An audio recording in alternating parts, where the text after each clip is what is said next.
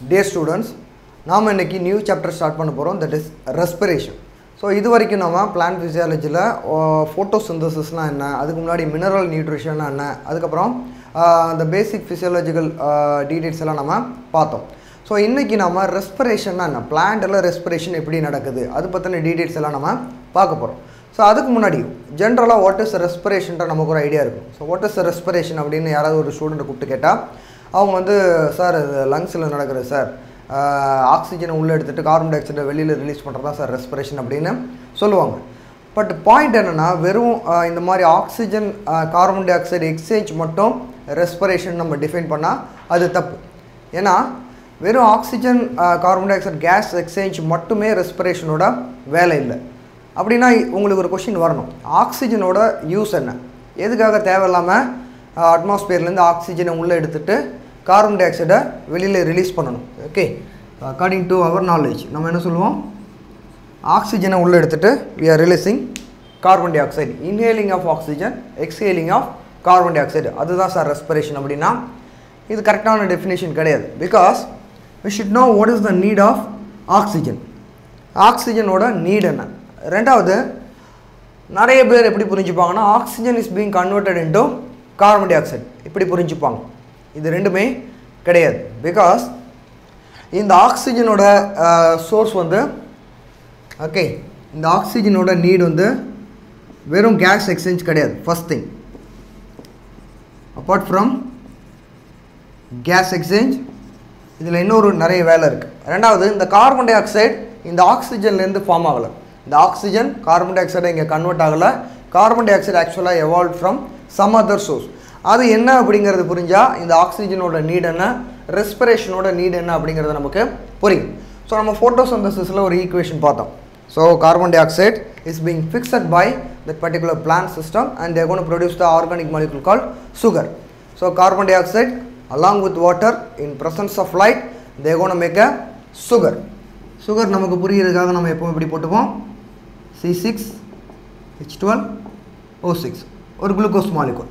Okay, so இது வந்து ஃபோட்டோசிந்தசிஸில் form ஆகிற ஒரு ப்ராடக்டோட ஒரு ஃபார்ம்.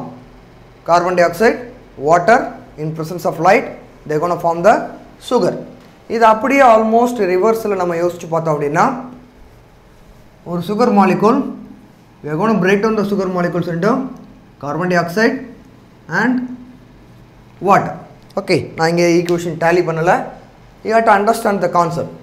இங்கே ஒரு சுகர் மாலிகுல் இருக்குது, அதை கார்பன் டை ஆக்சைடு சின்ன சின்ன மாலிகுலாக நம்ம பிரேக் பண்ணுறோம், along with water ஃபார்ம் ஆகுது. அப்படின்னா இந்த ப்ராசஸ் பேர் என்ன, இந்த ப்ராசஸ் பேர் தான் ரெஸ்பிரேஷன். ஸோ அப்படின்னா என்ன அர்த்தம் அப்படின்னா respiration is completely related with the thing called digestion. Digestion in the sense food digestion. அப்படின்னா என்ன அர்த்தம், ஃபுட்டை நம்ம டைஜஸ்டிவ் சிஸ்டம் நம்ம அனிமல் சிஸ்டமில் பார்க்கும்போது பார்த்தோம், ஃபுட்டை நம்ம சாப்பிட்றோம், அது கிரைண்ட் பண்ணுது, உள்ளே போகுது, அதுக்கப்புறமா அது எப்படி அப்சர்வ் பண்ணுது, அந்த சிஸ்டம் எப்படி வேலை செய்யுதுங்கிறத பார்த்தோம். அது வரைக்கும் தான் டைஜஸ்டிவ் சிஸ்டம். பட் அதுக்கப்புறம் என்ன நடக்குது, அப்சர்வ் பண்ணதுக்கப்புறமா the food will enters into each and every part of each and every cell. அந்த ஒரு செல் உள்ளேயும் போயிட்டு அந்த ஃபுட் மாலிகுல்ஸ் அந்த மோனோமர்ஸ் வந்து கம்ப்ளீட்டாக டைஜஸ்ட் ஆகும், கம்ப்ளீட்டாக பிரேக் டவுன் ஆகி it will form the energy. அதுதான் நம்ம சாப்பிட்றதோட அல்டிமேட் எய்ம் என்ன, எனர்ஜி ப்ரொடியூஸ் பண்ணுறது.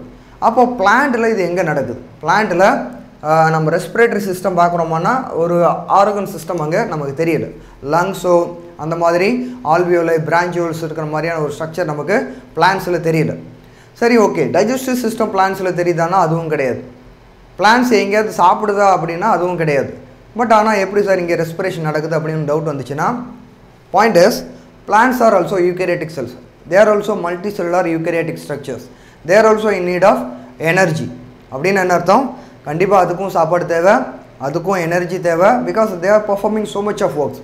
ஃபோட்டோசிந்தசிஸ்லேருந்து அதோட translocation, movement of water, minerals, அது இதுன்னு அதுவும் நிறைய வேலை பார்க்குது. Increase in size, growth, reproduction அப்படின்னு பிளான்ஸும் ஆல்மோஸ்ட் எல்லா ஃபிசியாலஜிக்கல் ஃபங்க்ஷன்ஸும் அது பண்ணுது. ஸோ அதுக்கு கண்டிப்பாக எனர்ஜி தேவை. So they are in need of food, they are in need of energy. கண்டிப்பாக அதுக்கும் அந்த ரெஸ்பிரேஷனுக்கு கேஸ் எக்ஸ்சேஞ்ச் பர்ஃபார்ம் பண்ணணும். இந்த மாதிரி எல்லாமே அனிமல்ஸ் மாதிரியே பிளான்ஸ்லேயே இருக்குது. பட் இங்கே என்னென்னா ஒரு ஆர்கனைஸ்டு ஆர்கன் சிஸ்டம் அங்கே கிடையாது, விசிபிளாக ஒரு ஆர்கன் சிஸ்டம்னு கிடையாது, பட் ஆர்கனைஸ்டு சிஸ்டம் அங்கே இருக்குது. ஃபார் எக்ஸாம்பிள் இந்த கேஸ் எக்ஸ்சேஞ்ச் எங்கே நடக்கும் அப்படிங்கிறத நம்ம ஃபோட்டோசிந்தசிஸ் பார்க்கும்போதே நம்ம பார்த்தோம். டிஷ்யூ சிஸ்டம்ஸ்லேயும் நம்ம கொஞ்சம் பார்த்தோம்.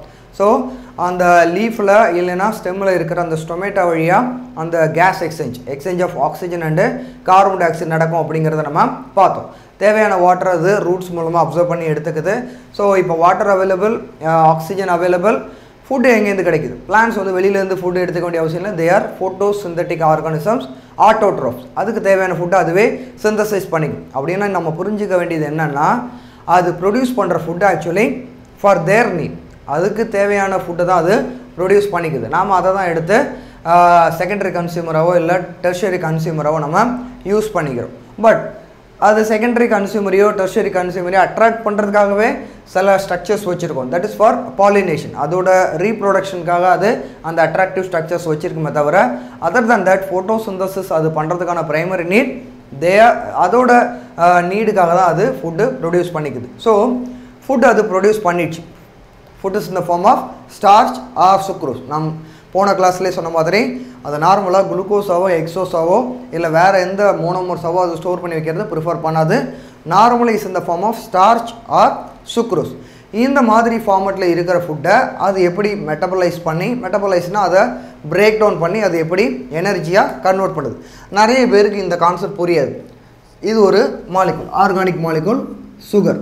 ஓகேவா? Again I am telling you, எப்போவுமே குளுக்கோஸை பிளான்ட் ப்ரிஃபர் பண்ணாது. பட் குளுக்கோஸ் நம்ம ஏன் குளுக்கோஸை வச்சு எக்ஸ்பிளைன் பண்ணுறோன்னா, we are very comfortable with the structure of glucose. Fine. So இது ஒரு குளுக்கோஸ் மாலிகுல். இதை நம்ம பிரேக் டவுன் பண்ண போகிறோம். பிரேக் டவுன் பண்ணால் என்ன ஆகும்? Okay, come back to this. So glucose is a 6 carbon structure. Okay, so இந்த மாதிரி 6 கார்பன்ஸ், அதில் ஹைட்ரஜன் அண்டு ஹைட்ராக்சில் குரூப் இந்த மாதிரி இருக்கும். ஓகே, ஆல்டிகைட் இருக்கலாம். இந்த மாதிரி 6 கார்பன் ஸ்ட்ரக்சர்ஸ் குளுக்கோஸ். ஸோ இந்த மாலிகுலருந்து எனர்ஜி ப்ரொடியூஸ் பண்ண போகிறோன்னா நம்ம என்ன பண்ண போகிறோங்க? we are going to break the particular structure. Covalent பாண்ட்னா என்னென்னு நம்ம ஆர்கானிக் கெமிஸ்ட்ரியில் படிச்சிருக்கோம். Covalent bond is sharing of electrons. 2 electron from each atom is shared and they are going to make a strong bond called covalent bond.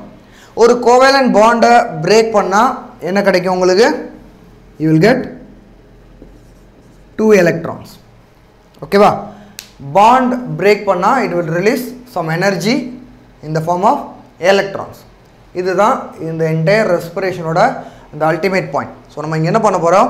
நம்மக்கிட்ட ஒரு 6 carbon structure இருக்குது. இந்த 6 carbon ஸ்ட்ரக்சரை break பண்ண போகிறோம். எப்படி பிரேக் பண்ண போகிறோம்?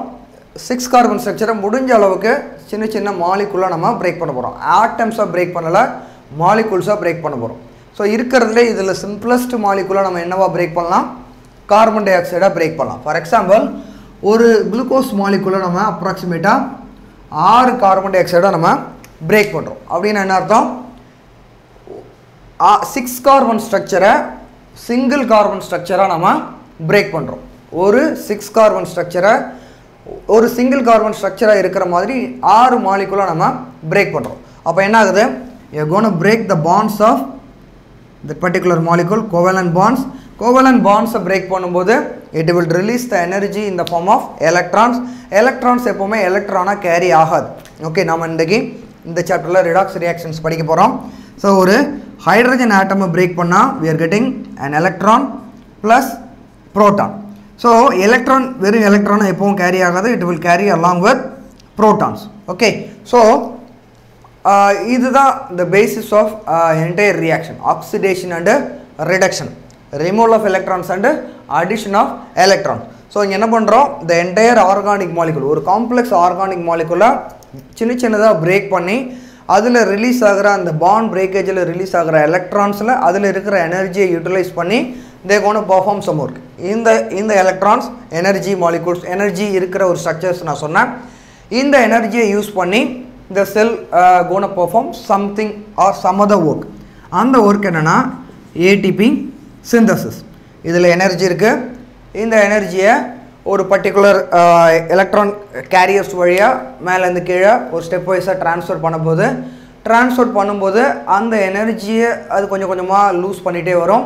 எங்கே லூஸ் பண்ணுன்னா அந்த லூஸ் பண்ணுற எனர்ஜியை யூட்டிலைஸ் பண்ணி we are going to perform some work, that is what called ATP synthesis. இதுதான் ரெஸ்பிரேஷனோட அல்டிமேட் வேலை. இங்கே என்ன பண்ணுறோம், நம்ம ஃபுட் மாலிகுலை பிரேக் டவுன் பண்ணுறோம். ஃபுட் மாலிகுலை பிரேக் டவுன் பண்ணி எலக்ட்ரான்ஸ் ரிலீஸ் பண்ணி அந்த எலக்ட்ரானோட எனர்ஜி யூஸ் பண்ணி ATP ப்ரொடியூஸ் பண்ண போகிறோம். சாரி, எல்லாம் கரெக்டு. இது வரைக்கும் நம்ம ஆக்சிஜனை எதுக்கு யூஸ் பண்ணுறோம் நீங்கள் சொல்லவே இல்லை அப்படின்னா அந்த டவுட் உங்களுக்கு வந்திருக்கணும். பிகாஸ் இந்த என்டையர் ப்ராசஸ் நாம் ஆக்சிஜனை டிபெண்ட் பண்ணி தான் இருக்குது. That is what call aerobic respiration. Aerobic ரெஸ்பிரேஷன்னா fully depends on oxygen. Oxygen இல்லாமல் அந்த ரெஸ்பிரேஷன் நடக்காது. ஸோ ஆக்சிஜனோட நீட் என்னென்னா ஒரு பயாலஜி ஸ்டூடெண்ட் என்ன சொல்லுவான், respiration inhaling and எக்ஸ்கேலிங் of carbon tie ஆக்சைடுன்னு சொல்லுவாங்க. ரொம்ப ஓரளவுக்கு படிக்கிற பையனாக இருந்தால் என்ன சொல்லுவாங்க, சார் ஆக்சிஜன் வச்சு தான் நம்ம ஃபுட்டை பிரேக் டவுன் பண்ணுறோம் சார் அப்படின்னு சொல்லுவாங்க. பட் இது ரெண்டுமே ஆல்மோஸ்ட் இன்கரெக்ட். பிகாஸ் நம்ம பார்த்த இந்த என்டையர் ப்ராசஸில் ஆக்சிஜனோட ரோல் வந்து எதுவுமே கிடையாது. பிகாஸ் ஏடிபி ஃபார்ம் ஆகிற வரைக்கும் கார்பன் டை ஆக்சைடை நம்ம முதல்ல குளுக்கோஸை நம்ம முதல்ல பிரேக் பண்ணுறோம். அதுக்கப்புறமா அதுலேருந்து சிம்பிளர் மாலிகுல் கிடைக்குது, அது க்ரெப்ஸ் சைக்கிள்குள்ளே என்டர் ஆகுது. அதுக்கப்புறம் அந்த ப்ராடக்ட்ஸ் வந்து எலக்ட்ரான் டிரான்ஸ்போர்ட் செயினுக்குள்ளே போகுது, ஏடிபி ப்ரொடக்ஷன் வருது. இது வரைக்கும் ஆக்சிஜனுக்கு டைரெக்டாக ஏதாவது ரோல் இருக்குதானா, கிடையாது. So what may be the role of oxygen in the respiration. ரெஸ்பிரேஷனாலே நமக்கு இமீடியட்டாக ஞாபகம் வருது ஆக்சிஜன் தான். பட் நம்ம இவ்வளோ நேரம் சொன்ன ப்ராசஸில் ஆக்சிஜன்ற டேர்மை நம்ம யூஸ் பண்ணல. ஸோ த பாயிண்ட் இஸ், இந்த எலக்ட்ரான்ஸ் ஆர் சார்ஜ்டு பார்ட்டிகல்ஸ். இதை நம்ம ஜஸ்ட் லைக் தட் செல்லில் டிஸ்போஸ் பண்ணிட முடியாது. எலக்ட்ரான்ஸை சேஃபாக எடுத்து வைக்கிறதுக்கு ஒரு பிளேஸ் வேணும். அதுதான் இந்த பாயிண்ட். ஸோ எல்லா இடத்துலையும் இந்த எலக்ட்ரான் டிரான்ஸ்போர்ட் முடிச்சதுக்கப்புறமா அதை ஃபைனலாக ரிசீவ் பண்ணுற ஆட்டம் தான் oxygen. The electrons are received by the oxygen. Okay.